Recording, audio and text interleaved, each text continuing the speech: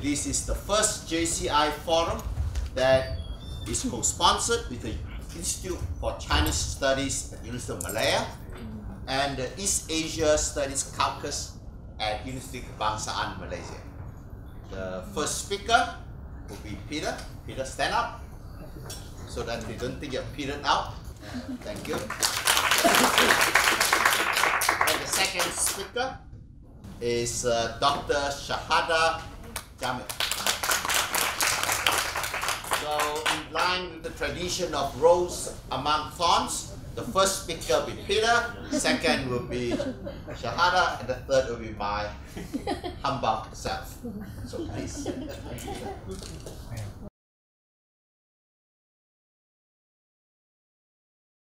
All right, today I'm very glad that Professor Wu Wing Tai, a good friend of mine, has invited me to this panel to share my views and observations about Chinese political development under Xi Jinping. All right, so basically I'm going to share some views about Xi Jinping.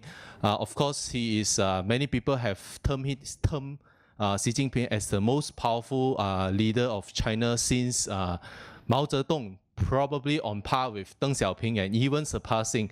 I think there is a certain degree of truth in it, and I basically agree that he is way more powerful than his two predecessors, but that doesn't mean that he is without significant challenges and risks.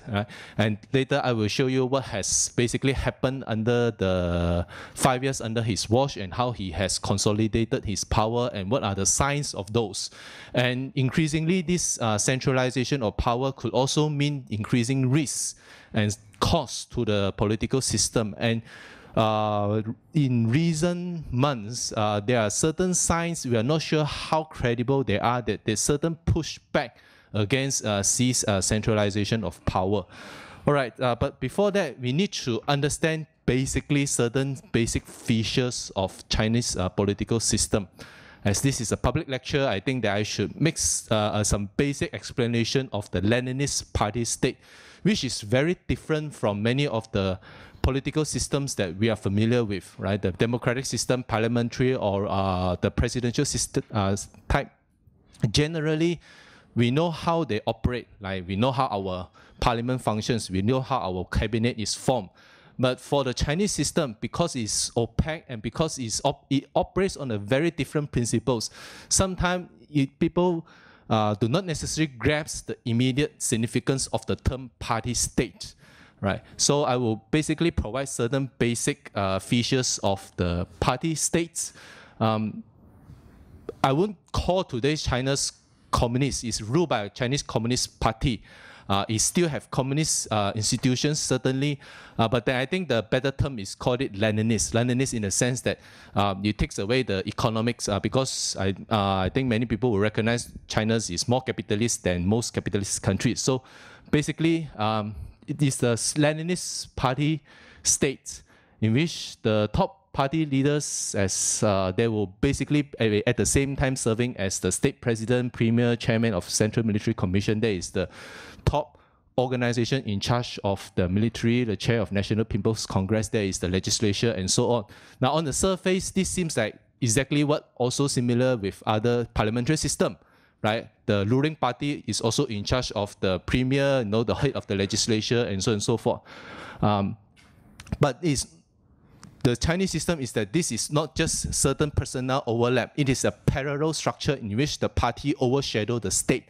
That is the essence of the Leninist party state, right? So at the provincial and local levels, the party officials also concurrently serve as officials of the government, and the party has to make the power to make all the state's most important personnel and policy decisions. And notwithstanding the party's leading decision-making role, while many discussions and institutions have to go through or take place through government institutions, not CCP organizations, yet that doesn't take away the leading role of the party, right? So the party is organizationally much more, how should I say? Well, basically the state is infused to the party, right? That is the way to look at it, all right? So we have to look at the party itself as the key institution. All right, this is from the most recent the what they call the party, the most recent party congress, which is in November 2017. All right. At the moment, China, the Chinese Communist Party has about 90 million party members. I was told that it's actually not the largest party in the world, that the ruling party of India, BJP, has surpassed CCP in terms of party members. But I actually have not verified that, but apparently that is the case. So every 5 years, they will have a national party congress every 5 years. So the last time is in November 2017, in which the party congress will choose about 250 central committee members. This is the key, accordingly, the highest organ of authority in which they will meet once a year over its 5-year term. That is called plenum. Actually, this is not exactly correct. It can meet more than once, right? But I will show you later what does it mean. And then from here, you choose the 24 Politburo members, 7 members of the Politburo Standing Committee, and then on top of this is the General Secretary, Xi Jinping. So these are the kind of the hierarchy, the pyramids. Among the, all right, so National Party Congress of CCP once in 5 years for 2 weeks generally. So the last is in October, I'm sorry, not November, October 2017, the 19th Party Congress. So with about 2,287 delegates elected from 40 constituencies. The term elected here doesn't really mean democratic elections, right? It's basically handpicked by the party in terms of these delegates from the 40 constituencies, and they will have some retired party leaders as invited delegates, and then the National Party Congress will elect the Central Committee, the Central Disciplinary Inspection Commission, and so on and so forth, right? As I mentioned just now. How does it work, right? This number is never fixed, right? It can be more or less around 2,000 and plus. So there is to retain certain degree of flexibility. So unlike our parliament is fixed at 222, this number is really never fixed. So as all these numbers actually is by convention now, Politburo is 25. 10 years ago, the Politburo Standing Committee was 9, and then reduced to 7. But it's never really fixed. It can enlarge or it can reduce the number, right? And same with the others. Okay. So the Central Committee, it convenes at least 1 meeting per year called plenum or plenary session. So attended by all CC, full and alternate members and other invited participants, but they have no voting rights if you are only invited. Now, in general, these are the patterns. The 7 plenum, so as I say, it's not within a 5-year, once in a year. It can be twice, and it actually has already happened that this year they have 2 times the plenum. But each plenum, generally speaking, serves a certain function, but not all the time. Remember, these are not fixed. The Chinese Communist rule basically has certain degree of flexibility that that you cannot establish certain laws that you can say is permanent, right? But in general, the first and second plenum is about sorting out the party and state personnel appointments. Generally, the first one is about the party, all the top positions, followed by the state, all the important positions. And the third plenum, generally speaking, is about calling for a comprehensive program of the current generation of leader. That's why most of the major reform initiatives were announced in the third plenum. It generally takes place in the spring of the 2nd year after the party congress has been held, right? And the fourth plenum devoted to party building or rule of law. The fifth plenum most of the time is almost definite that it's about the 5-year plan, right? That will be submitted to the state legislature in the following year. The 6th plenum is about cultural policy. The 7th plenum will be about the preparation of the next party congress. And in between these plenums can also serve the functions of changing the personnel in terms of up and down of the people, of the important officials. Some officials get purged, some have been promoted. So that will happen in between the 7 plenums. All right. So the Politburo 25, on top is the 7, and then the 25, there's the next level of important people. So who get elected, what criterion, on what basis? again, they are never published institutionalized rules in the form of published written requirements. We basically observe, based on the past patterns, what are some of the general unwritten rules. Age is certainly one. It's related to succession. But one thing is interesting about Xi Jinping is that he's breaking a lot of the rules that we have observed in the past, that we thought is going to be a fixed rule, but it's actually is being revised or changed or abandoned by Xi Jinping. And basically, the composition of the Politburo will have to be a balance of provincial leaders, central government leaders, and military leaders. All right. Just now I forgot, provinces. Generally speaking, the four major big cities, so-called cities, sometimes it's actually at the provincial level, will have a representation in the Politburo. That means the party secretary of Beijing, Tianjin, Chongqing, and Shanghai, right, will be in the Politburo plus two. One is Guangdong. Guangdong, why is in the Politburo? Because Guangdong is the largest province in terms of GDP. And the other one is Xinjiang. Right? Xinjiang is the key of China's internal stability. So the party secretaries of these 6 provinces, according to our observations, it has been in the Politburo in the... okay, speed up. Get to the crisis. All right, so these are basically some of the rules. All right, I just count the most recent Politburo in terms of who has visited Malaysia. 10 of them have visited Malaysia in the past decades.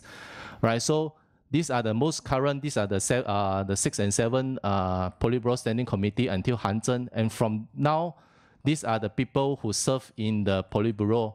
All right, and you can see there are Guangdong, Shanghai, some vice premier representing central military leaders, central government leaders or military leaders or provincial government officials. Right, as I say, Xinjiang, Chongqing, and so on and so forth. All right, so okay, and then Politburo Standing Committee, right, with Division of Labor, highest leadership. These are the current 7 ones. They are all in charge of certain basic things, right? And together it's called a collective leadership. In a sense, it's one person, one vote. That as powerful as Xi Jinping is, supposedly in terms of making decision, is still one person, one vote. The meeting frequency of Politburo Standing Committee is not disclosed. The Politburo is about once a month. The Central Committee is about, as I say, 7 times generally in a year.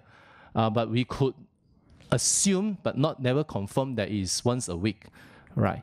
So these are the 7 Politburo Standing Committee with the top 2, and then the these 5 people are just recently promoted in last year's Politburo, last year 19 Parties Congress, right? And then the General Secretary is the first among the equal.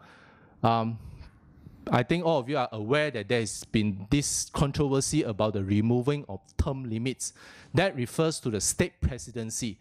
The General Secretary, this position actually never has a term limit, right? It's always without a term limit. But usually the person holding this one will be holding the chairmanship of the military commission, and the state presidency is called the Trinity of Officers. So it's the state presidency that actually has some kind of institution limitations in terms of term limit, not these 2 positions.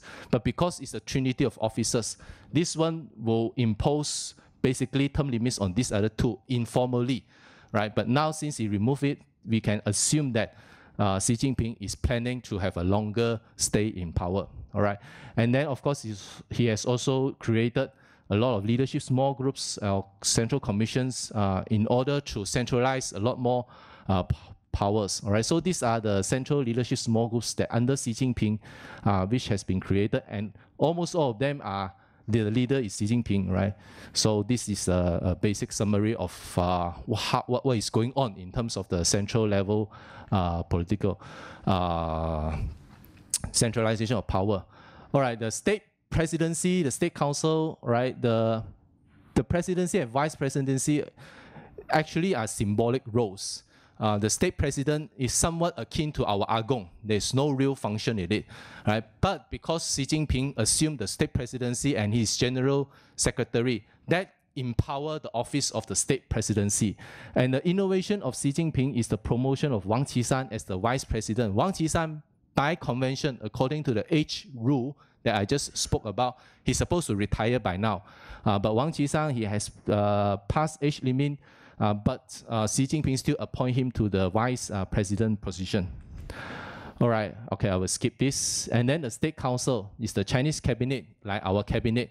Now, one of the things, they are big in terms of the ministries, commissions, and then in terms of the number of ministers, and not just ministers, they have state councillors in which there is no correspondence in our system, all right? But anyway, the important thing is that the main body of power in China is the Politburo. The main government institution is the State Council, the cabinet. But if you look at the personnel, only 5 members of the State Council serve in the Politburo and the Politburo Standing Committee. If you follow the hierarchy, that means that the State Council, in terms of formal party hierarchy, is 1 step lower than the Politburo. All right. So, okay, what happened under Xi Jinping in the past 5 years? One of the most significant achievement, I call this achievement because it's something very remarkable, is the PLA reforms. Reforming the organizational structure of the PLA is not an easy feat. In December 2015, and then he announced this reform that is carried over in the 2016, 2017, and by now basically completed. There are 3 components of these reforms. First is the organizational reform in terms of the organization under the Central Military Commission. The second is the service branch reforms in terms of organizing a new kind of service branch. And the third is about the force deployment, reorganizing the military command system. That reform is the most drastic reform in the history of the People's Republic since 1949, right? And in that sense, he truly achieved something remarkable. Because the Chinese military, the PLA, was modeled after the Soviet Union system, right? It is very ill-adapted to today's modern warfare that emphasize a lot of joint connectivity between the different branches, mobility, and the use of modern communications system. While what Xi Jinping has done in terms of the PLA reform is to actually model after the US system, right? To change the traditional Soviet system to the US system. So basically, that is one part of it.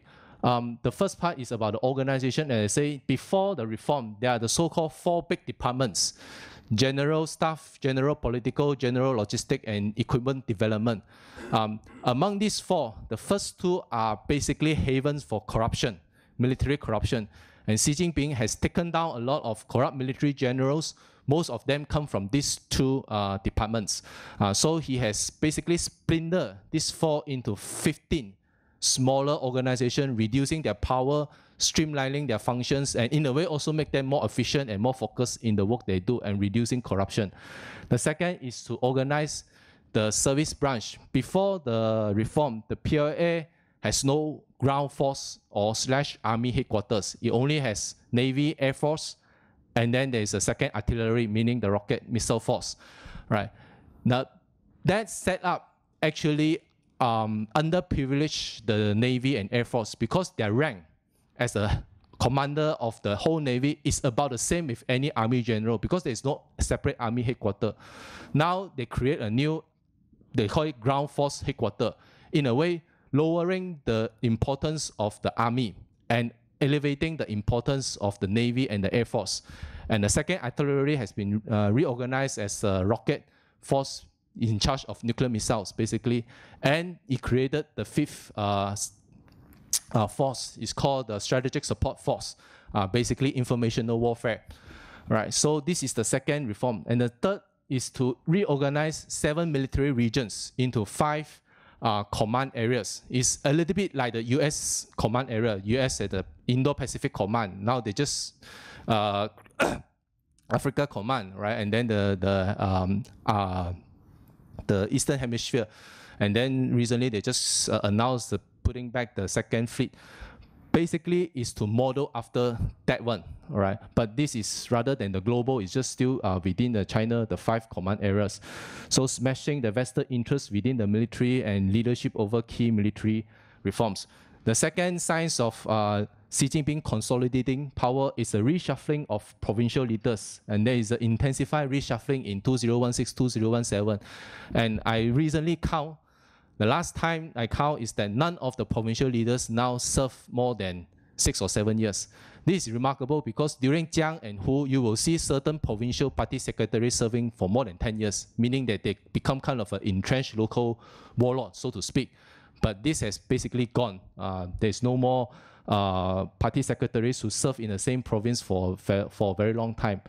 The rise of new factions, the decline of old factions, basically Xi Jinping seemed to command the loyalty of most of his, supposedly his adversaries. But actually this could be quite fragile, right? If we think the serious signs of pushing back seriously. Anyway, he is promoting people he trusts, people he worked with during his years as leaders in Fujian, Zhejiang, Shanghai Central Party schools. Some of them stand out as central technocrats, especially those who came from the aerospace industry. Right, the once famous Shanghai gang affiliated with Jiang Zemin apparently has been released, has been smashed. Right, enhanced party discipline. It is not a good time to be a party official during Xi Jinping era. Basically, you can say that there have been a lot more rules, very vigilant rules governing the party's members' behavior and the officials. You can see all these rules that have come up under his rule. And of course, there is a famous anti-corruption campaign. It is a political campaign. It is a political campaign in terms of getting rid of people he doesn't like and promoting the people he likes. But that doesn't take away that the campaign also have institutional effects in the sense of reducing the abuse of power, reining in the bureaucracy's problem, and reducing corruption. And it has a form of institutionalization in the creation of this National Supervisionary Commission, just created this year. And the power of this commission is very large. And people are worried that it will be subject to abuses of power but this is how the party sees that this is a way of reining in corruption in the party. Xi Jinping seems to have stronger control over economic policy. Traditionally speaking, the party secretary will delegate economic policy to the premier. Right, like during the time of Li Keqiang, Wen Jiabao, and then Zhu Rongji. But Li Keqiang seems to be marginalized, and Xi Jinping seems to trust his own chief economic advisor more than his premier. And then judicial reform. There is a lot more way to reform the judiciary in order to reduce abuses of power. Many of the social problems in China happen because of the judicial the local judicial political collusion, right? So he's trying to centralize the control of the judiciary to reduce the local abuses of power, all right? And last but not least is the tightening of ideological and political control. So now China today is less open in terms of intellectual freedom compared to 5 years ago. Right? He has enacted a number of laws during his time to take tighter control of this freedom. All right, so this is basically what happened under Xi. I wouldn't say I exhaust all the things that has happened in terms of politics and policies, but I think I cover a major chunk of it. And when I say Xi Jinping break certain rules, this is very apparent in the party congress last year and the state legislature that was called upon in this year, March. First thing, he did not name a successor. There is no apparent successor. Each generation since the end of Deng Xiaoping, there is a very clear successor. Like Jiang Zemin has a successor in Hu Jintao, Hu Jintao successor in Xi Jinping. That has not happened. There is no clear sign who is the successor. Now Xi Jinping that is related to the age factor. I have no time to go over this, but basically, Xi Jinping thinks that this is a problematic pattern because I think in his own view, he experienced why a successor system is going to reduce the effectiveness of governance in China. Basically, I think he take the years of Hu Jintao as a serious, how should I, I rephrase it, that the starting point of analyzing Xi Jinping should be Hu Jintao, right? Why and what happened? Now, during Hu Jintao's time, China achieved vast economic growth, but there were also signs that Hu Jintao was relatively conservative, not in terms of ideology, but in terms of his ideas, his vision is relatively very modest, did not have any big vision, and he did not dare to challenge vested interests. So, especially after 2008, there were signs that the central government was losing control of the bureaucracy, right? And then vested interests were building up, and there were no way Hu Jintao was able to deal with them. And in Xi Jinping, as I say, he was put as a successor and in around 2007, right? He observed clearly that in terms of the leadership system for the 10 years of Hu Jintao, the first 5 years he lived under the shadow of his predecessor, Jiang Zemin, in which Jiang Zemin put a lot of men around him. The next 5 years, he lived under the shadow of his successor, that is Xi Jinping himself, that people will know that you will eventually depart, and then the next leader in line is Xi Jinping. So in a way, this system, I think Xi Jinping feels that it constrains the leadership effectiveness, and therefore he wants to deal with it a bit. Therefore, you don't see in 2017 there was a successor name. Right? How do we know this? Because we can know in terms of their age and in terms of their provincial background, and then we know that there is no successor name. Does that mean that in the next 5 years he won't appoint a successor? May not necessarily be the case, right? I will discuss this later. The second sign is the lifting of term limit of the state presidency, as I say, in this year's March. That is a sign that he wants to continue. First, you have no successor. Then, if you have no successor, then that shows that you want to have a longer term, and the removal of the term seems to confirm that. All right. So these are all the rules that Xi Jinping has basically broken, together with others, like putting his own thought into the party constitution in the middle of the 10-year term. Right now, we're not sure it's a 10-year term or not. And then naming Wang Qishan, as the vice president, defying the rules of age retirement and all these things, right? And we can quite confidently say that he is breaking a lot of rules and centralized a lot of power, and the creation of all these leadership small groups and commission. Now, why is he able to do that? I have the interpretation that it is the party that has enabled him to do it, that he is not doing it because he's power hungry or something like that. Well, he could be, right? But remember, Xi Jinping is not like before that Hu Jintao and Jiang Zemin, persons with a strong background, if you call factions. Jiang Zemin had very strong base in the Shanghai group. Hu Jintao has a strong base in the Communist Youth League. And when Xi Jinping was put into power, actually the Western media and Japanese observers predicted that he would be the weakest leader, because it's true that he did not have any strong power base. But in the 5 years he had built up. And why is it the case? I think one of the reasons is that it is actually the party who has enabled him to be that powerful. And the reason they want to enable him is to deal away with certain rules, as I say, that has restricted the effectiveness of Chinese governance that has occurred during the Hu Jintao's time. So they let him do it. But now he may be overdoing it in a sense that is inviting certain backlash. Now, what are certain signs of this? We are not sure, because these are all coming from certain overseas media, but there could be certain credibility.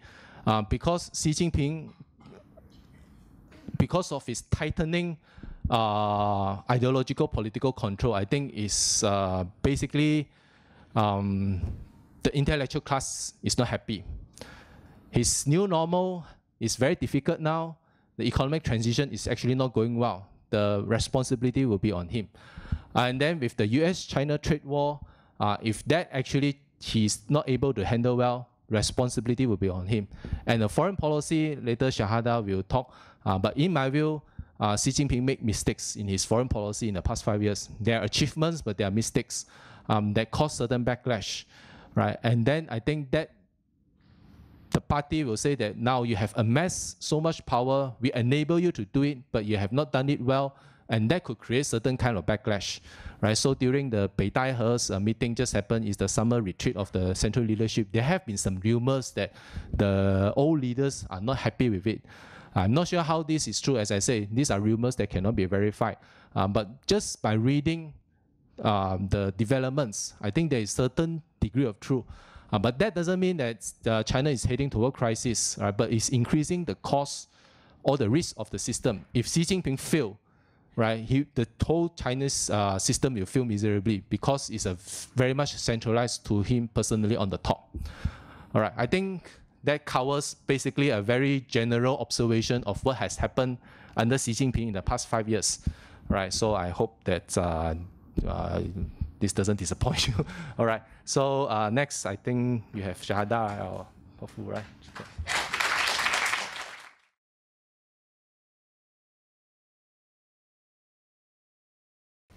Okay, a very good evening, ladies and gentlemen.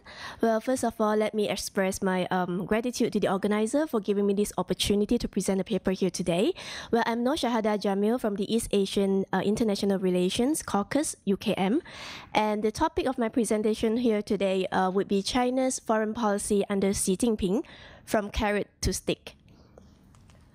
And this is the outline of my presentation, where I'll begin by giving a brief introduction on the topic, and then I'll go in depth with China's foreign policy under Xi Jinping for both his first and also the second term.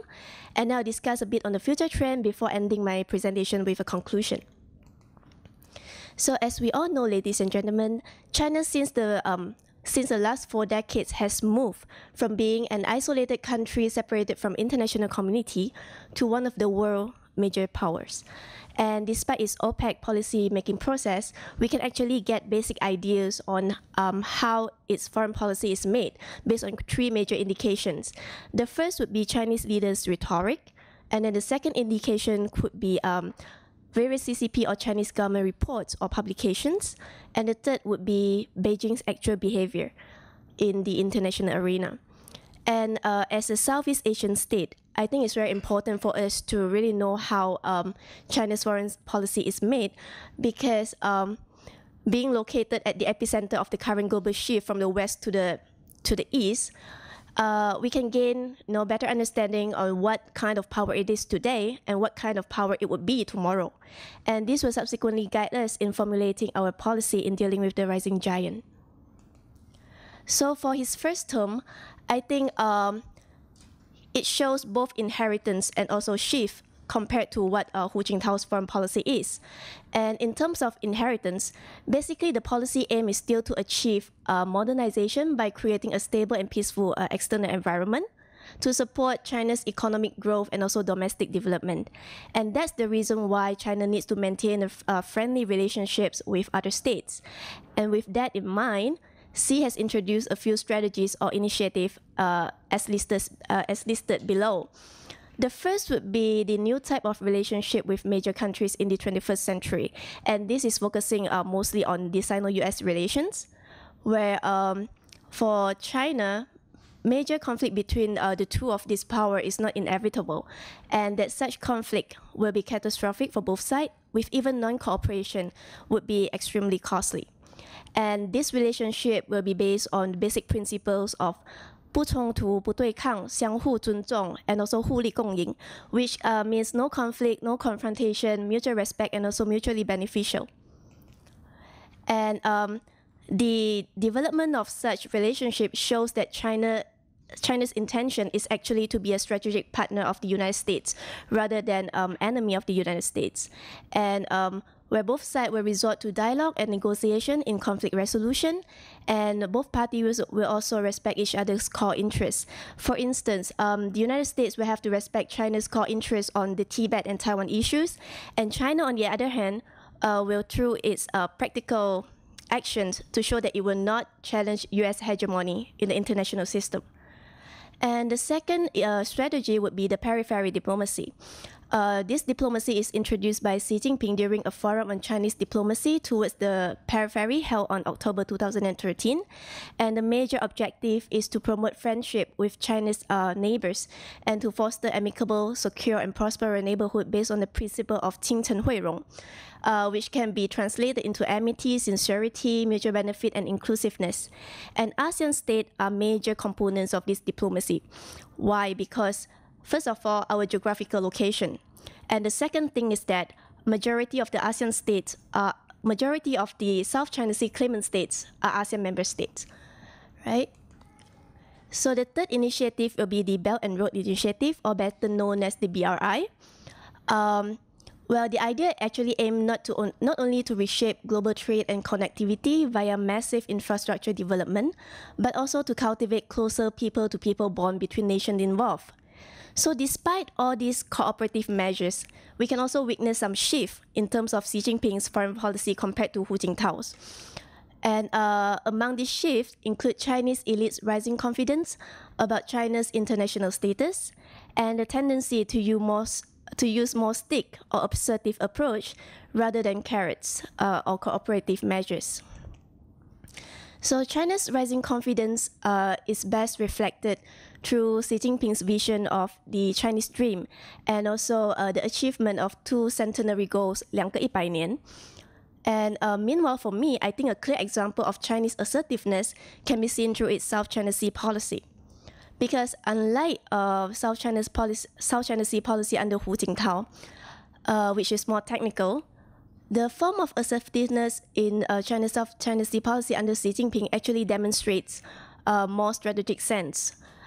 Why would I say that? Because Chinese assertiveness in South China Sea today is no longer unorganized or triggered by incident basis, but it actually focuses more on to enhance its control and presence in the disputed waters. A few examples is like the increased speed and scale in artificial island building in the South China Sea, and also China's increased willingness to deploy the Navy and also maritime law enforcement agencies in the disputed waters. Well, during his second term, based on my observation, I actually think that the sign of assertiveness become more obvious and more prominent.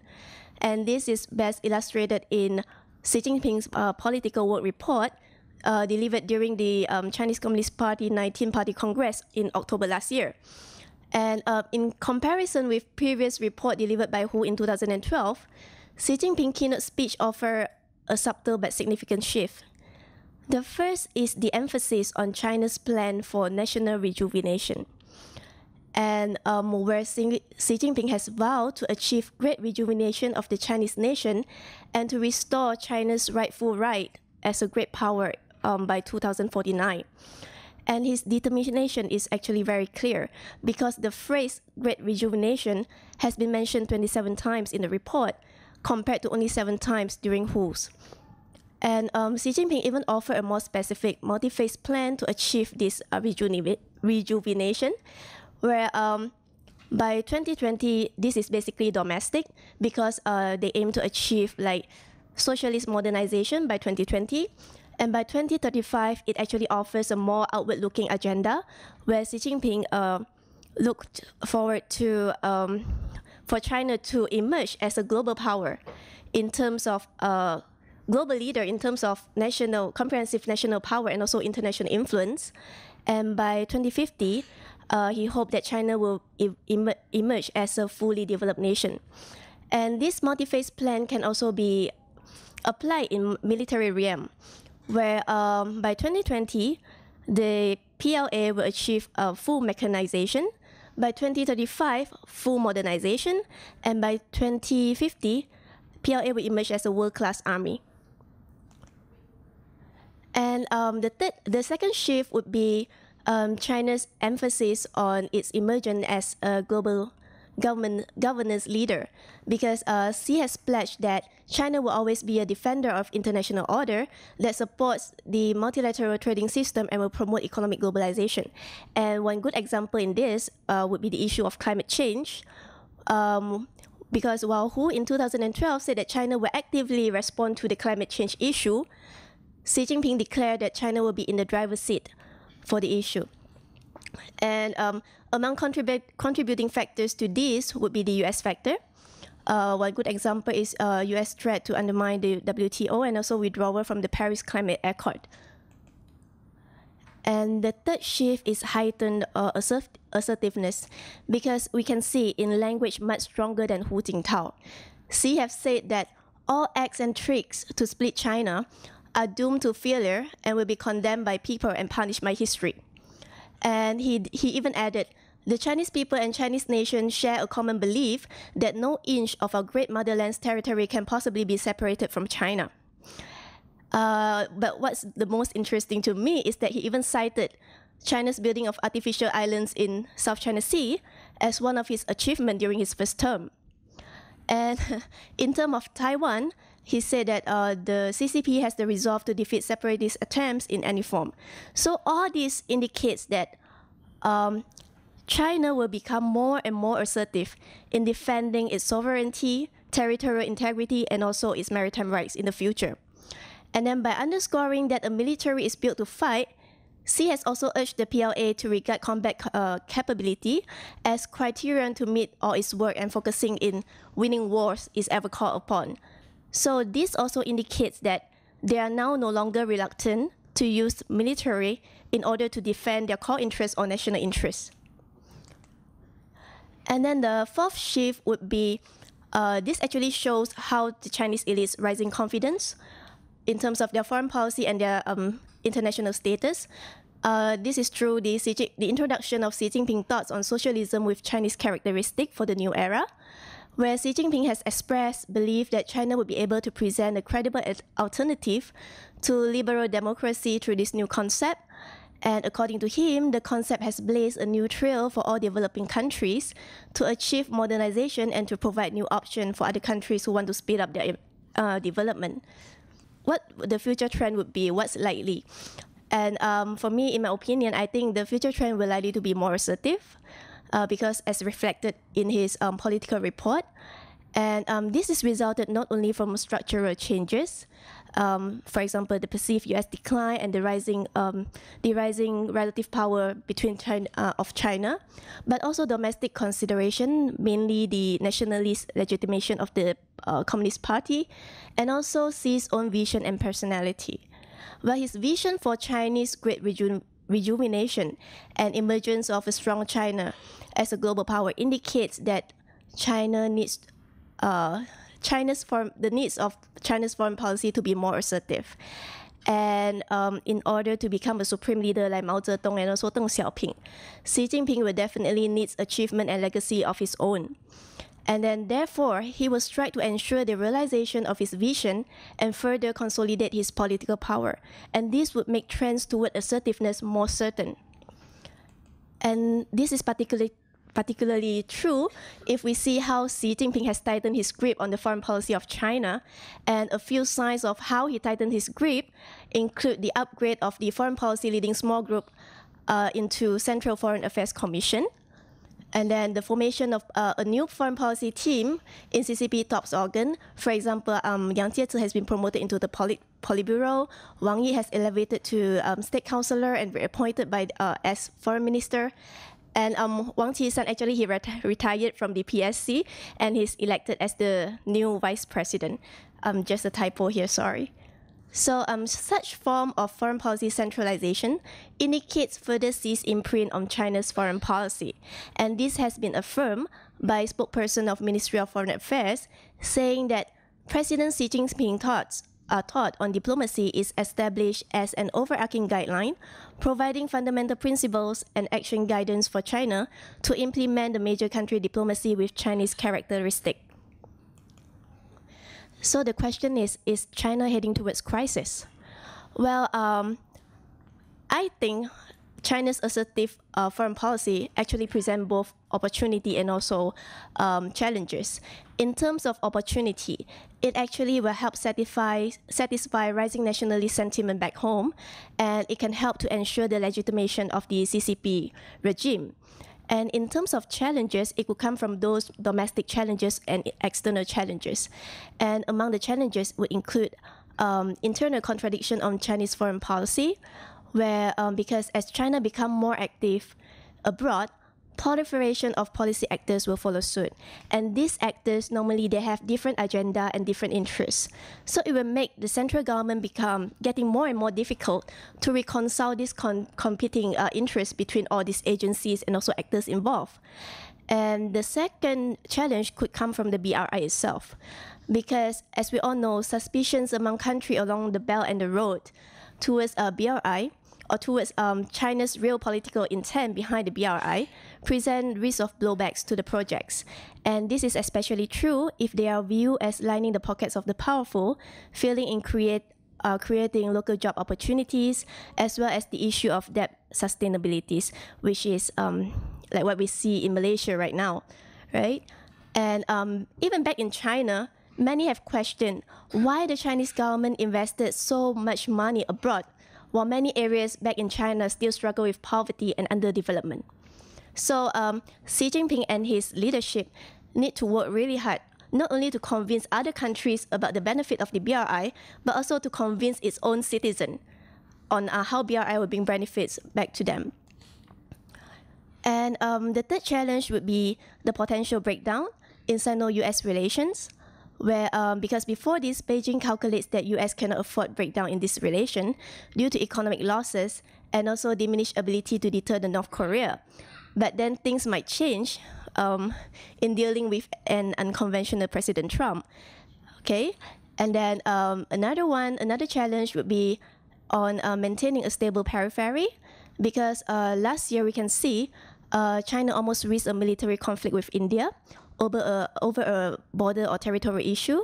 And then this issue, when combined with the issue of South China Sea, etc., will definitely complicate China's strategic picture in the region. And last but not least, on how to manage Taiwan. Because Xi Jinping has set a very high expectation on the achievement of national reunification. And therefore, if the progress in terms of this reunification appears uncertain or halting, pressure could mount on Xi Jinping to take more aggressive action.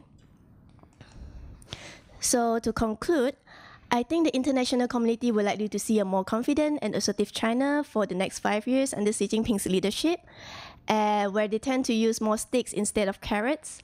But however, this does not mean that China will totally abandon the use of carrots, because the priority is still to create a benign external environment, to support its domestic development and also to serve as a platform to consolidate for the consolidation of its global leadership. And this behavior is actually a product of a complex interaction between structural factors, domestic considerations, as well as the leader's own perception towards the risk and opportunity given by the external environment. And despite foreign policy centralization, I believe Xi Jinping's foreign policy will continue to encounter both opportunity and challenges, which these challenges, if not effectively tackle or manage, will certainly trip up its efforts and even lead to crisis. That's all from me today. Thank you very much.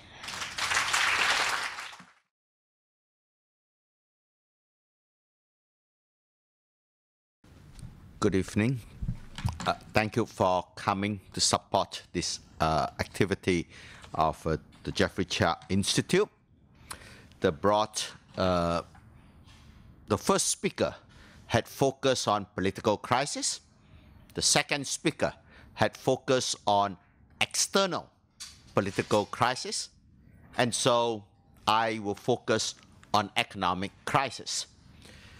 And an economic crisis could come from many sources. Like, for example, a political crisis could lead to an economic crisis. If a country breaks into civil war, clearly the economy could not grow. But on the other hand, we know that you can have political crisis without economic crisis. Just look at the government in Belgium. It changes every 6 months, but the economy has been growing steadily. That the politics is just froth on top of economic dynamism. I'm going to speak specifically on two sources of economic crisis that could occur. One is from the US-China trade war, and the other is from the large amount of bank loans that are turning bad in the Chinese financial system. So if you talk about the trade war, there are three reasons why we see it, and it is almost a mystery as why it is occurring so late. I expected one to break out in 2001, but thanks to September 11th, the Americans needed the Chinese votes in the UN for the invasion in Afghanistan, and that was a confrontation that was avoided. And as the US stumbled in the Middle East, that confrontation with China has been postponed. But I think, so the last 10 years, China has made remarkable progress, and that remarkable progress has come to be interpreted as a potential threat to the national security of the United States. In other words, the complaint about unfair Chinese trade, which is that the Chinese are cheating by having an undervalued exchange rate, and that the Chinese are cheating in stealing our technology, that's been occurring for a long time. But why hasn't the trade war broken out earlier? The reason is the new assertiveness that Dr. Shahada talked about. Basically, China now has become not so much as what they hoped that it would be, which was a strategic partner, but has emerged to become a strategic competitor. And on top of that, despite the economic damage it would do to the US to have such a war, the US has launched the war. The war would have come even if it had not been President Trump, but Hillary Clinton. The forms may have been different. You might have less dramatic language, the finer lady's touch, perhaps, but there would have been a war nevertheless. So let's talk about how has it been discussed. There's always been this, that the Chinese have been competing unfairly, because you look at the accumulation of reserves by the Central Bank of China, that means that the central bank is buying dollars. If a central bank is buying dollars, then it is preventing the renminbi from appreciating, by definition.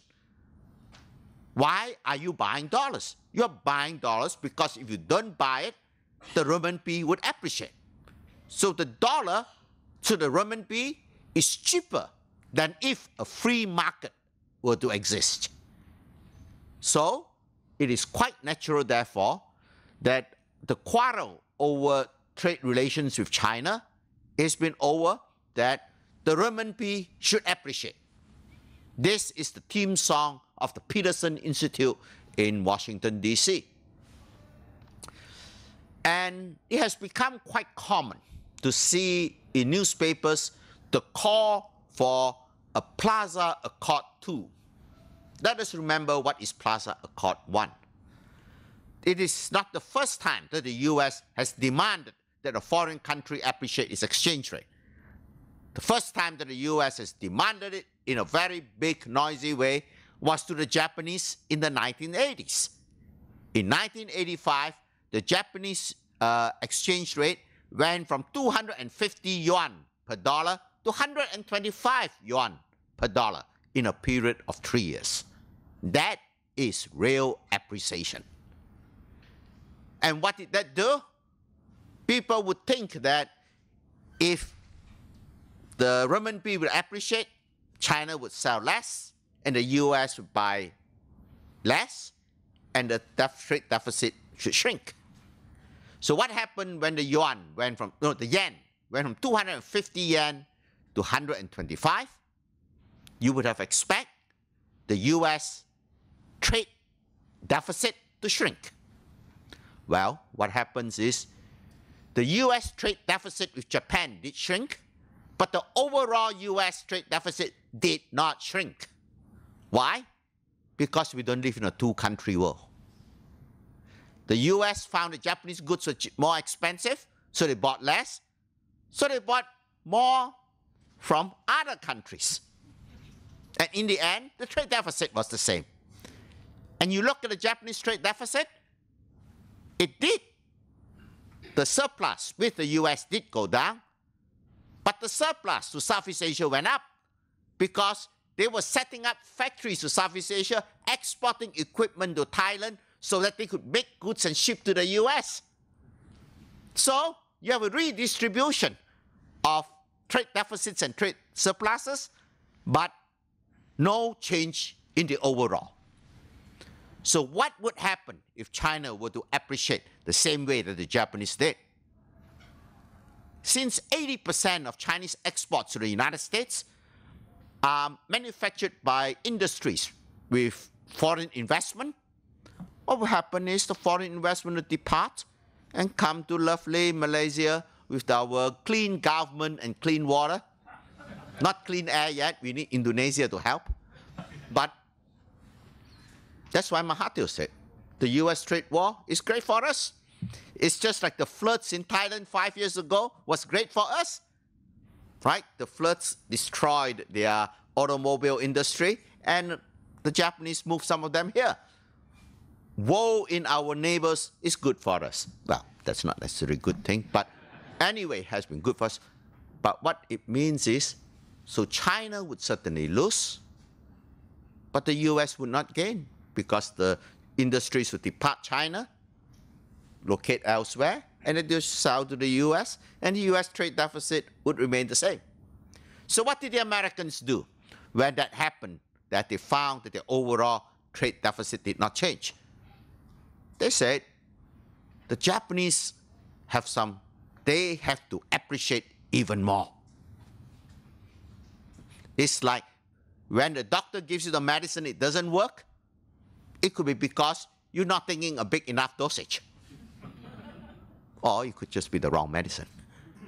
As basically, the exchange rate will not solve the problem because in the case of China, what is a trade surplus?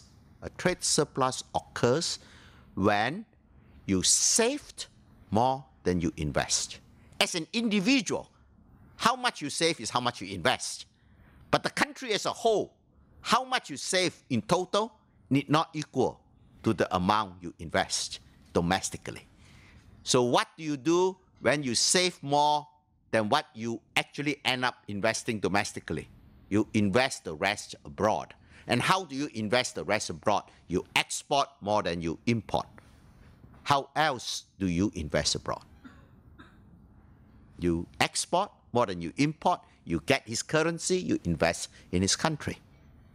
So it is a big, but why does China have such high savings rate? Many reasons. One of them would be that there is a lack of social safety nets. So you need to save more in order to be able for old age, for pension. And the question is, given the amount of domestic savings, why aren't they investing it locally? Because the banks have failed to translate the domestic savings into domestic investment. Because it was not translated into domestic investment, it turned into foreign investment.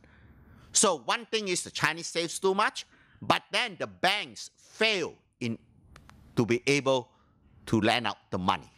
Why? Because the banks are happy to lend money to the state enterprises, but not to private enterprises.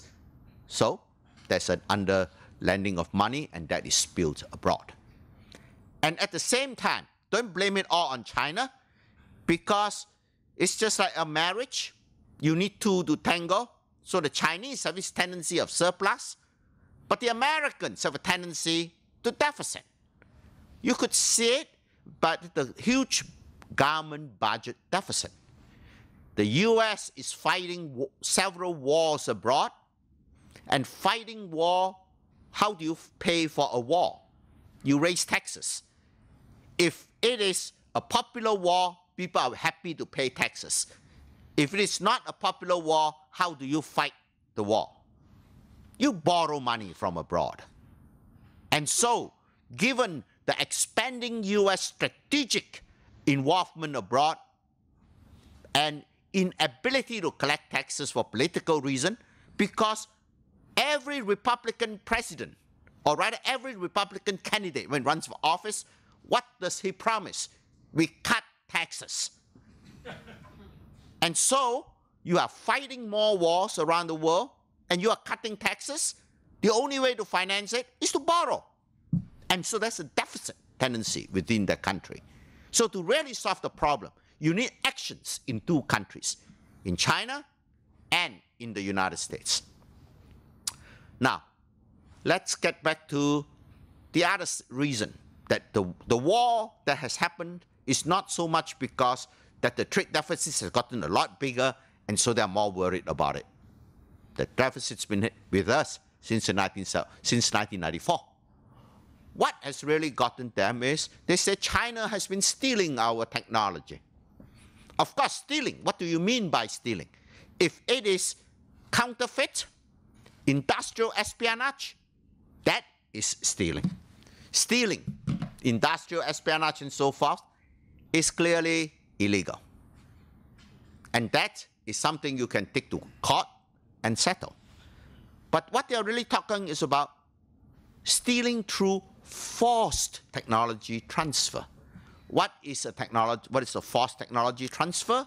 It is that if you have a high-tech product you want to sell in China, China will say, yeah, you're welcome to sell it here, but you got to produce it in China, and produce it with this partner I designate, and this partner would go on and manufacture the product with you, learn the process, and possibly emerge to be a competitor outside of the country. For example, what's the Japanese high-speed train company that worked with China to supply the first high-speed trains?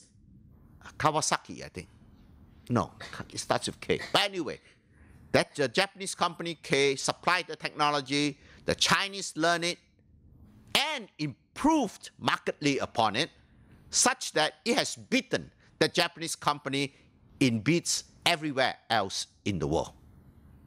So the Chinese are not only good in copying, they actually improve it after they copy it. But that actually is good for the world, because the overall technological level has been pushed forward, and the final product becomes cheaper to the rest of the world. But the Chinese, the Americans complain, is it a real complaint? Because when the Chinese let you to come in to make the good, they disallow imports by the other foreign manufacturers. So while you're making it in this country, you can sell it at a monopoly price for the product. So the American manufacturer is compensated. And is it illegal? Basically, it is true that it's being sold to China at a lower price, but it is because China has market power. Just imagine if Singapore were to say to China, you cannot sell Apple products here unless you open an Apple processing research lab here. Well, Singapore, they would just bypass the Singapore market, right? China is different because China has market power. Because when you have market power, you can ask for discounts. That's how Walmart can sell its products cheaper. Walmart squeeze a discount out from each and every one of its suppliers. So is that illegal? Well, it is a monopoly buyer, so we can squeeze. How about monopoly seller? That one we have antitrust laws. The Americans don't have a law against monopoly seller. No, monopoly buyer. But the important thing is in international trade, if you are the only seller of a product, there's a theory called optimal tariff. That means You should put a tariff to buy less, to drive the price down, and then you can buy the thing cheaper. There are many countries like that have monopoly selling power, but they don't do it. Why? Because the victim will retaliate. And in the case of China, it has been able to do it because the US has not retaliated. And why has the US not retaliated?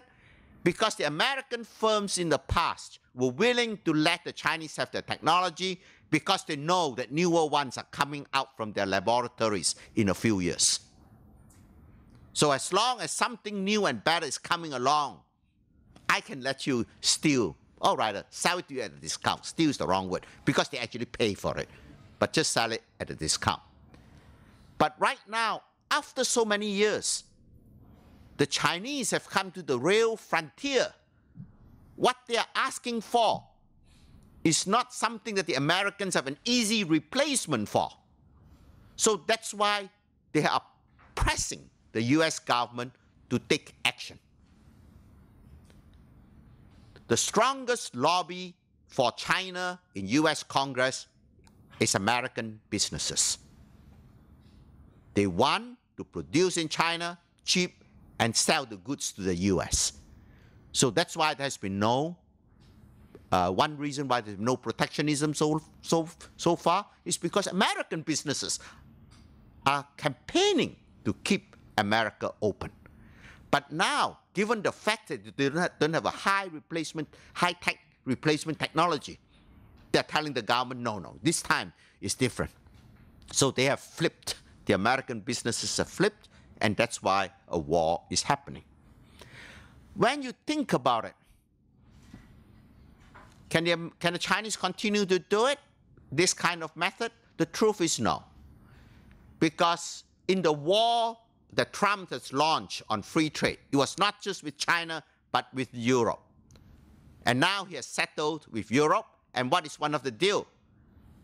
We are all going to stand up together against this Chinese practice of joint venture transfer of technology.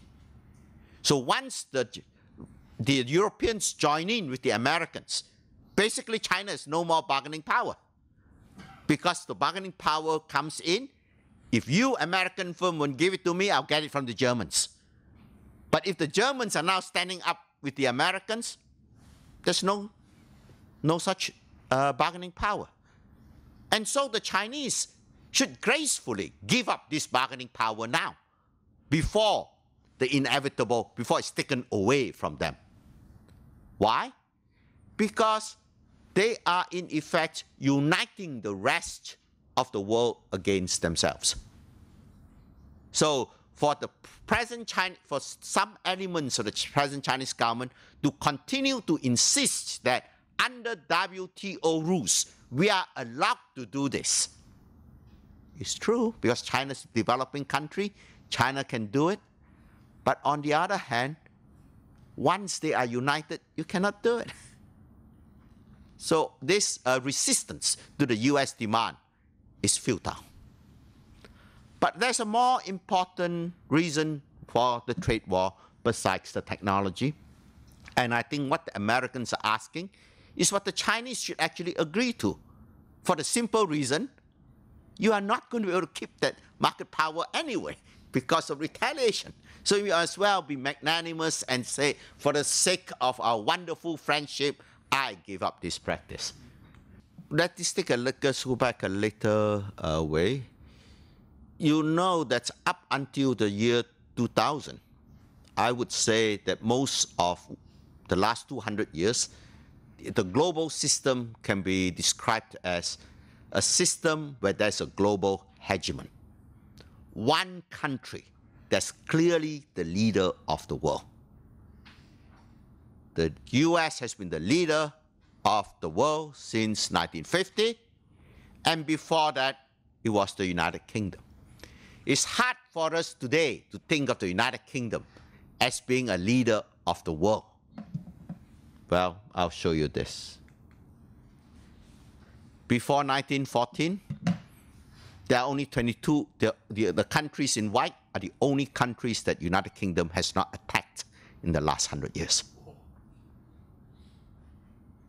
what is being a global leader means. If people don't do what you say, you beat the heck out of them. That's how you keep discipline, and that's how you keep global coordination. You don't behave, smack. So that is global coordination towards maintenance of global stability. What happens when you don't have a global leader? You get a world depression. That is the lesson that Charles Kinderberger, possibly the greatest economic historian of the 20th century. Why was there a great depression in 1925? There was a great depression because the leader was not able to mobilize the followers. What happened was when a great recession happened, some countries started putting on tariff, and every other country started putting on tariff, and the result is a common collapse. Because we all stopped buying from each other, we are all worse off. So somebody has to play the role of bailing out the failing countries and keeping its own market open. That was the role played by the United Kingdom before 1929. But by 1929, the UK was no longer the world's biggest economy.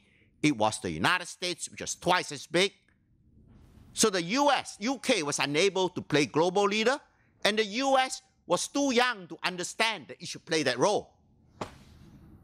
So in that interim period, in which there was no global hegemon, we got individual reaction to shocks that lead to common collapse. So it's just like 2008. That's why we had, when the global financial crisis happened, the US called together the G20 rather than the G7. Why the G20 and not the G7? Because the G7 are now no longer big enough to be able to keep the shock under control. So what has happened is we now have entered into an age where China is as big as the United States. There's no more global hegemon. Because you have no more global hegemon, we stand as if we are in 1929 when a shock happened. Does it mean that in the future we're going to have a global hegemon? In the case of China, the answer, you will not, the age of global hegemon is over, it will never happen. Why? Because India is coming up. India will be, in 2050, India may be 70% the income per capita standard living of China, but the Indian population will be 30% larger than China. So China may be more productive, but India is more reproductive. And the overall economic strength is about the same. So there'll be no more global hegemon. So what happens in a situation of this nature? Basically, we have to be able to work together. We have reached a state of the world where we either hang together or we all would hang separately, or be hung separately, rather. So one of the big things that has to occur in order to stop the war from happening is that you need actions with the US. The US clearly has to stop telling China to do something that will not work, always telling China to appreciate its currency, just like it told the Japanese to appreciate its currency. And the Chinese say, why are you telling me to do things that will hurt me and not benefit you? Right? So that certainly makes no sense. Basically, there has to be real factors. The real factors are the US got to cut its government budget deficit. Then that will help reduce this trade deficit. And the Chinese want to figure out how to get a normal banking system, a banking system that actually lends money to the private sector so that its domestic savings is translated into domestic investment and not spill over as external investment.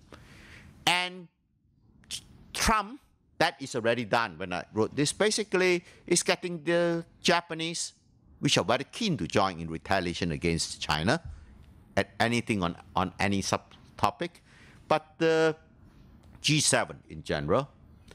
In the case of China, China has to recognize that it cannot say, you got to treat us according to WTO rules.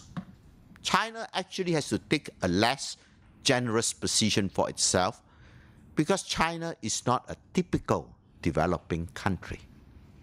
There are very few developing countries that has got market power in purchase and sales of its products. China is not a typical country, it's the biggest donor in Africa. So because of that, China has a role of participating in global governance, a place which it seeks and wants. And for that, the basis of interaction is reciprocity. And reciprocity means that China would have to give up on many of these practices that it adopts because it is a developing country. And I would argue that it is to China's advantage to do so. And I was going to talk about the second thing, but if you are interested, we'll talk about it in Q&A. So let me invite the other two speakers to come forward so that they could answer your questions to their brilliant presentations. Peter, Dr. Shahada, please.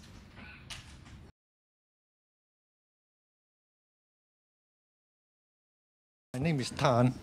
Dr. Yang, I want to ask a very simple question. How do you become a member of the Communist Party in China? I'm Lee. I just want to ask you, can you please elaborate further on the petrol yuan and the China project, China manufacturing 225? Yeah. Oh, well, China is a country before its time, usually. Practically, I worked in China for 6 years before, yeah. Okay, you were non-performing loans. I think that's very interesting. Non-performing loans. Yep. Okay, we have 3 questions. Let's talk about membership. I'm sure you're not a member yet, but all of us are interested. There's an interesting question. I've never been asked about this before. It's actually not an easy process. You have to show that you have political 素质, quality, right? You need a party member to recommend you first. It's not about you can join, but you need someone to second you. You cannot be just on your own. That someone will second you. Of course, you fill out the form, everything. After that person thinks that you are good, and then you will have a period of probation in which they will watch and see how much you are really committed to the ideas of being a member of the Communist Party. And finally, you will join as a member of a particular party cell. 党支部 is a party small branch. That is the lowest level. Right, so then you will start from there, and then if you work your way up, you could be a party secretary in a larger committee and so on and so forth. That is basically the process. And it's actually not easy in a sense that many people think that it's easy to join. It's not that. Now the party is very stringent in terms of the 素质, the quality of the members. They don't want party members who have no knowledge, In the past, the party has these characteristics of being a party of the peasant, of the workers, so the requirement is a little bit lower. But now, they basically wants the party to... It's not a typical communist party, it's a party of the elite in a sense, right? They want the best educator, they want you to have the knowledge, to have the information technology, all these things, right? And on top of that is a political commitment. So that is my short answer. I think that gentleman's questions about the Made in China 2025 better to be addressed by Professor Wu. Well, Malaysia has the 5-year plan, aspirations. Every country has aspirations. So it's set, because the important thing in life is not how fast you do it, but the direction in which you move. If you're moving in the wrong direction, it doesn't matter what the speed is. China clearly wants to become a technologically advanced country. That in itself is not a bad thing, because technology, by coming up with new technology that's cheaper and better than existing ones, we are all going to have a higher standard of life. The United States appears to feel threatened by it, but that's not the right response.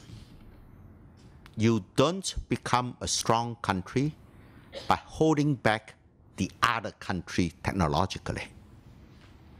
In other words, one US response is, we won't sell high-tech products to China. That's the response. So that China, it's as if China cannot figure out how to do it, but China will do it maybe a little later because they don't get the learning. But the more important thing is, how can I maintain my lead? How can the US maintain its lead? It is, you got to have a really good education system, especially in STEM, science, technology. E is what? Engineering and math, right? In the US, if you go to any good university, all the law schools are full of white and black and yellow Americans, and the engineering departments are full of white, black, and yellow foreigners. The education system in STEM at the primary, secondary school is simply disgraceful. This is where they have failed. But they have not always failed, because when they were challenged by the Soviet Union, after the Sputnik crisis, the American responded, and they were able to galvanize the people and turn them into first-rate engineers and so forth. So that is what the Americans need to do. But if you look at what the government has been doing, it's been cutting expenditure on research and on education all around. They said, let the private sector fix it. Let the private education sector do it. That means that you'll make sure that if talent is randomly distributed, if we can make the same assumption that poor people have the same academic potential as rich people, then basically you have just reduced the number of high performance individuals who would get educated. So the Americans' response to China 2025 has been largely a wrong-headed one, which is that to deny the Chinese the right to import high-tech goods and so forth. And I think and the petrol yuan, I don't know enough about it. We'll set up a private consulting call on that one. I think probably this, Dr. Noor Shahada, you mentioned about the increasing assertiveness of China. How do you interpret the military efforts or building of the islands and arming them and building more aircraft carriers and so on and modernizing the army? Is it a case of China wanting to protect its territory, or is it a question of China moving out of its comfort zone? As well, in the case of Africa, they've acquired sources of commodities through their investment, in inverted commas. How do you see this effort in the South China Sea? What does it reflect of the Chinese policy? Andrew from Sunway University. Yesterday, President Xi had a meeting with a number of officials and learned academics to reflect upon the performance of BRI in the past 5 years. As a principal, he said that moving forward, perhaps the BRI has already more or less built up the key outreach that it needs to, and now they need to focus on the finer details. And when they talk about the finer details, they're talking about some things like quality development in their infrastructure, development that actually benefits the local people, more social responsibility, more environmental protection. I'd like to ask the panelists, do you think that China is perhaps changing the way it is approaching BRI because it is genuinely taking feedback from the other participating countries like Malaysia, whereby some of the projects earlier on may not have been fully for the benefit of the local people? Or is it because of their internal crisis where they may have been outreaching too much, spending too much overseas, leading to stress in their banking system? Thank you. In terms of the South China Sea, like I think it's both. You know, in order to really obtain control over the disputed waters, you have to establish your presence. So by presence, not only by patrolling the area, but it would be best if you establish like administrative center, or should I? Structure in the disputed waters. And then the other thing is that I would not say to threaten other claimants, you know, but it's like giving hints to them that, you know, don't mess with China in this area because our military are patrolling this area belongs to us. Because they keep on saying that the South China Sea belongs to China no matter what, is undisputable. This is the Chinese perspective. So I think it's both. First is to establish actual control, and second is to send signal to other claimants that don't create tensions or challenge our sovereignty in this area. I think that's the reason why behind these artificial island buildings and also the speed up in military modernization in the case of South China Sea. Yep. And in terms of BRI, me? In terms of BRI, I think, yeah, it could be, like I've mentioned in my presentation earlier, because China are facing backlash not only from the states along the Belt and the Road, such as Malaysia, but also from the local Chinese citizens themselves. So I would think that maybe they're adjusting their approach in terms of BRI so that they can overcome these challenges. I'm not sure if Dr. Ngiao have something to add on this. All right, I answer about the BRI part. It's true that there are several cases, high-profile cases, and Malaysia just at the club, just joined the club of trying to have this so-called backlash against China's projects. But why this happened is also something that we have to figure out, and China also have to figure out, and not just the participating countries. I think actually China misunderstood one thing. And if you look at their policy papers on the BRI, the most authoritative paper or document is the Vision and Action document issued in 2015. And then all the rest is the derivative of that particular document. And if you look at that document, it's really very general. There's no specifics. It's talking about main principles. And why does China want to do that? Is that they want to retain certain kind of flexibility. So if you ask China, do you have a BRI blueprint? There's never a blueprint. They can't even come out with a list of projects that are categorized as BRI. And in Malaysia, they haven't done yet. And Malaysia has been asking for many years. And there's a reason why they cannot do it, because there's not an official blueprint kind of thing. It's always more prioritized over this flexibility.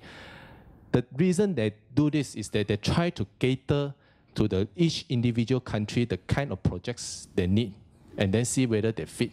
So I would say that it's not necessarily come off a bad intention. It's good intention in the sense that I want to cater to your local conditions, what kind of projects. So there's never a blueprint. Now, in order to do that, the Vision and Action document say that there is this principle of 共商共建共享嘛.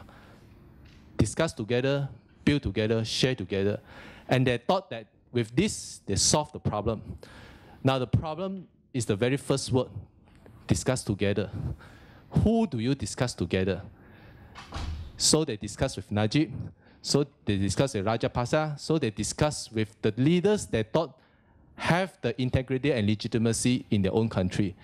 So they haven't really figured that out, that in their very basic document, the discuss together is already running into certain kind of ambiguity and could lead them into problems. So in the past, Chinese approach is basically power, I call it power holders approach. I approach whichever countries, whoever is in power is the legitimate government entity that I'm dealing with. They have basically overlooked another approach that I would term as stakeholders, that they are actually more than other stakeholders in this country, more than the power holders. So the backlash comes from this. When these power holders are kicked out from power, then these projects become problems, right? So I think Xi Jinping, when he said that China needs to consolidate, is the time to reflect that from the very beginning, the Gongsang, the discuss together, has to undertake not just power holders, but inclusive of the stakeholders. So I think that is what they are trying to learn now. Right? That would be my brief response. Hi, my name is Manivannan. Just two questions. The first one is, by 2049, China has this plan, right? Do you think they are thinking of becoming the next superpower, or the next protector of the world? There is a sense that US is no longer going to be the superpower, to protect the world, because they need to start looking domestically, taking care of their own citizens. So is there any intentions or signs that China seems to want to play that role, or at least in this part of the world? One. Second one would be, the government has been so against corruptions. They've been taking severe penalties about corruptions and all that. But then how did they allow, like for example in Malaysia, in our own home, there are companies coming here and actually involved in corruption activities? I mean, we can clearly see agreement signs are one-sided, not fairly done. There must have been a lot of, well, you put it, hanky-panky things has happened. So recently our premier went and had a discussion with them. I'm sure at a higher level they noticed that. Do you think there certain actions will be taken to correct, I guess this is what Dr. Wu said just now, the fault in the structural of their policy or whatever it is? Thank you. I'm Shumi Bao from University of Michigan, and it's interesting to see there is such a large audience interested in the China's crisis. So my question is, if China is heading into a real crisis, what kind of potential impact on Malaysia, positive or negative impact? Thank you. I'm Nicholas Chun from Monash University, and it's a question for all the panelists, and it's where do environmental issues fit into your analysis? Because in foreign policy terms, China likes to present itself now as ecologically responsible, committed to the Paris Agreement, where the US is not. And yet, on the other hand, its challenges in actually leveling or reducing its greenhouse gas emissions, right? And sort of still being reliant on heavy industry, on lots of brown energy. And we also see that brown energy in some of its BRI type initiatives, right? Funding lots of coal and oil and gas in Central Asia in particular. So is there a tension there? And more broadly, how do environmental issues fit into kind of the analysis you've provided? Thanks. Okay, I'll take the question on whether China want to challenge US hegemon and become the next hegemon in the international system. I think at this moment, maybe not, because China keep on insisting that they are still far lagging behind the United States in terms of their defense budget, and then their economy. They're the second largest economy, and in terms of defense. And they are being very keen in promoting multipolarism. Yes, but in terms of in this region, like say in the East Asia region, I think probably they have that kind of intention, because through the BRI, we have this saying that all road leads to Beijing. Right. So in terms of maybe this region, maybe yes, they want to emerge as a leader, but I don't think that they have this intention at this moment to challenge US hegemon. Right. Thank you. About corruption, yes, as I mentioned, China has under Xi Jinping has launched very unprecedented anti-corruption drive, and is still ongoing and has targeted many officials, and many officials have been disciplined and put into jail and whatever. But the questions about why China seemingly is doing or allowing corruption to happen in overseas. That is the first thing, is that corruption in China has this political dimension, There's no denying. But on the other hand, we should not push this point too far, saying that it's all about politics and nothing about building an institution. I think both go hand in hand. But in the foreign dimension, generally there is less restraint on that one. It's more considering first China national interests. If working with a corrupt leader does not necessarily undermine China's national interests, right, it may have a more lax way of dealing with these kind of issues. The second thing is that it's not clear to them what kind is this corruption in the Chinese eyes. It is corruption in our eyes, all right? Let's say all the allegations are true, money are siphoned off to benefit a certain individuals.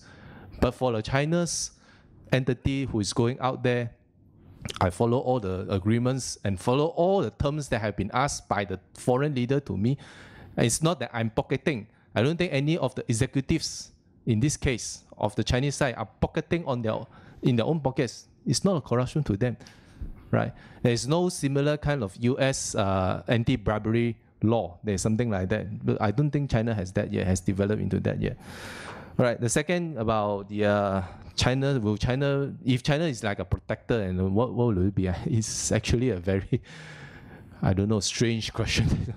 But I think China generally still doesn't like to play the kind of role that US is playing in terms of asking people to adopt certain kind of practices and standards. It is behaving in certain way like the Americans a lot more now because it's becoming bigger, but it has its own way of dealing with this, and we can see this in terms of a number of regional issues, international issues, from in Africa to Myanmar to every case, that basically China still maintain a hands-off approach. They think that all these issues are just better to be resolved by the locals. Any foreign interference will just aggravate rather than actually help to reduce the issues. No matter how brutal and unjust it is, there's very little the foreign power can do. This is China's views anyway. Environmental. Yes, China actually is, well, in developing environmental or replacing the so-called unclean energy with clean energy. Actually, China is in the forefront of doing that, but yet it's not fast enough. Maybe in the eyes of many, that it cannot in one generation replace all the dirty technology with the green technology. So it's still doing that, and then actually under Xi Jinping on the domestic side, there has been a lot more emphasis on environment protection. In the past, officials can say that I develop first and then I protect the environment and can get away with it. Now, under the officials' KPIs in their own domestic, in their evaluations of the officials, environmental component has been included as part of the criteria to assess officials in terms of promotion and everything. This was not done before Xi Jinping, and under Xi Jinping, this has been included. Right? So they are actually trying to be more active in terms of protecting the environment. But anyway, ultimately, I think in my view, comes to still national interests, in the sense that you do it when you can. But if it comes into conflict, let's say of energy security, right? Why are you still relying on coal? Because coal is a reliable energy security. On that front, they will still prioritize their other security in opposed to environmental protection. So that would be my answer. I think Prof. Fu can add further insights. Oh, no. Well, the question is whether China will protect her or not. I don't know about protector, but the question is, would China obey international law? You ask yourself, if a country would a country that does not obey its own law be willing to observe international law? I think that is the fundamental questions. And you could say the rule of law has been strengthened in China under Mr. Xi Jinping. So, on the question of, is the person who asked the question about loans still here? Oh, okay. Well, bad loans means that there are people who borrowed money and they cannot pay it back. And if the amount of bad loans is larger than the capital that the bank has, then the bank is bankrupt, right? And what would happen in bankruptcy? Would there be a financial market meltdown? Like, for example, when people realize the bank is bankrupt, would they run and ask for the deposits back? And the bank would disappear. I can say quite confidently, even if 50% of the loans go bad, I think now it's around 10, even if it is 50%, there will be no financial market meltdown in China. Why do I say that? A bank that's bankrupt, but yet there's no financial market meltdown, like the Lehman Brothers. The reason is because the banks are all owned by the government. Can the government afford to pay what the bank owes? Given the huge amount of state asset that the government possesses, or if it is willing to privatize a lot of its assets, yes, it could pay off whatever the banks owe. So the question is really, would there be a financial crisis? That is if the government doesn't have the financial firefighting power. And what is financial firefighting power? To be able to pay people back for what you owe them, the depositors in particular. And the Chinese government is solvent, so it can do it. So does it mean that there's no danger in the bad debts? There's huge danger in the bad debts. Not in the sense of a financial crisis would happen, but that the first big thing is it could result in a lower growth rate and it result in an income distribution that is worse than what otherwise. Why do I say that? How is the bad debt created in the first place? The most common way for bad debt to be created is I borrow the money and I invested in something that was stupid and I wasted the capital. Because the capital is wasted, when it could have been invested in something productive, the final growth rate is lower than what it otherwise would have been. Like, for example, you look at the number of ghost cities in China. All those empty cities are wasted investment, which have been invested elsewhere and have resulted in a greater growth. But that is not the reason why most of the bad debts occur. It is not because China's been investing in garbage. That's why there are bad debts. If they're investing in garbage, it would have collapsed because you have wasted the capital. The reason that they are bad debts is because the person who borrowed it had transferred the asset to outside of his company. The people who borrow it are the state-owned enterprises. If the project succeeds, the manager, through accounting identities, it doesn't need much creativity, as you learn in Malaysia, to steal money.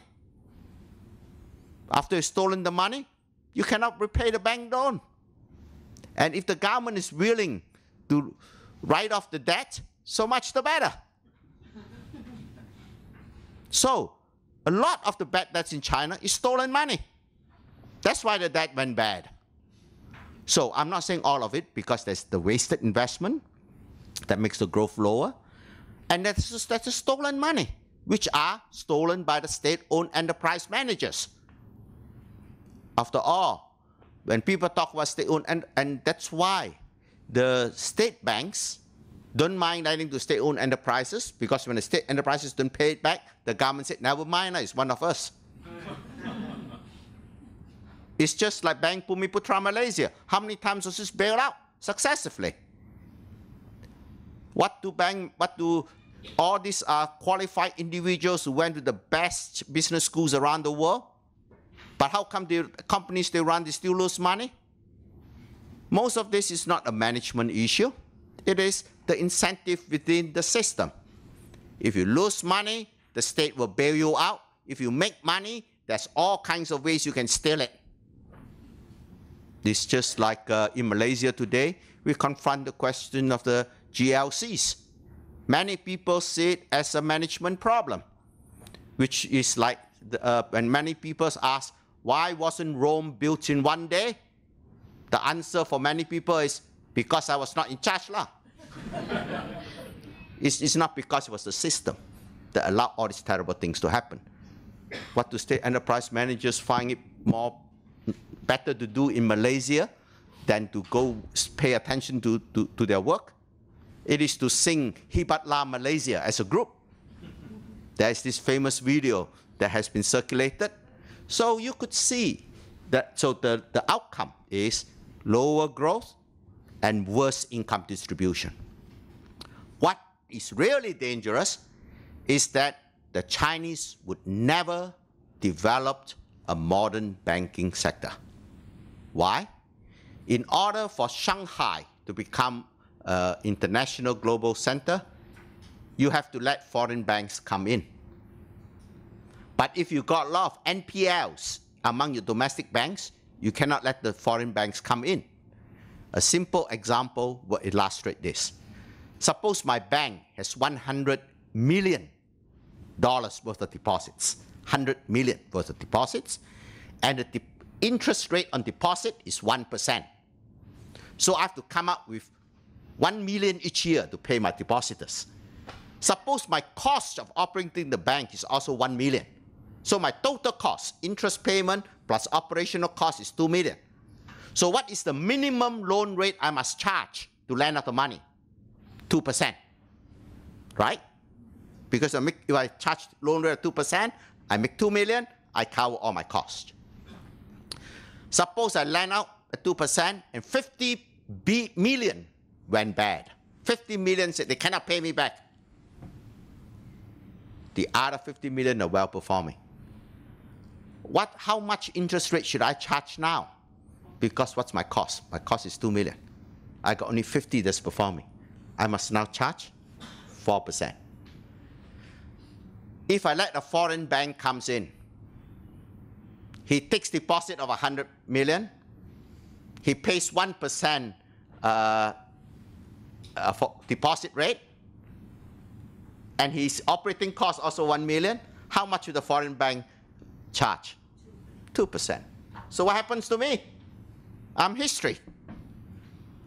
So I cannot let foreign banks come in. And because I cannot let foreign banks come in, you will now become a global financial center. You may become a money laundering center like Singapore. But and the renminbi cannot be internationalized. The non-internationalization renminbi is very dangerous for China. Why has Iran agreed to give up the nuclear bomb? Because the world payment system is a US dollar-based payment system. When the US wants to squeeze you, it puts financial sanctions. You cannot engage in international trade. You cannot engage in international trade, that's finished. So it means that China is vulnerable to being blackmailed if it does not get the renminbi internationalized and escape from the dollar-denominated payment system. And as a matter of global welfare, the more international reserve currency, the better, because it allows risk diversification. So the non-paying loans, the one that's commonly discussed, there'll be a financial market blowout, meltdown, people panic asking for the deposits, that will never happen. If the Chinese are willing to privatize their assets. Like if they want to sell one of the big four banks, like ABC, Agricultural Bank, Citibank would buy it, HSBC would buy it.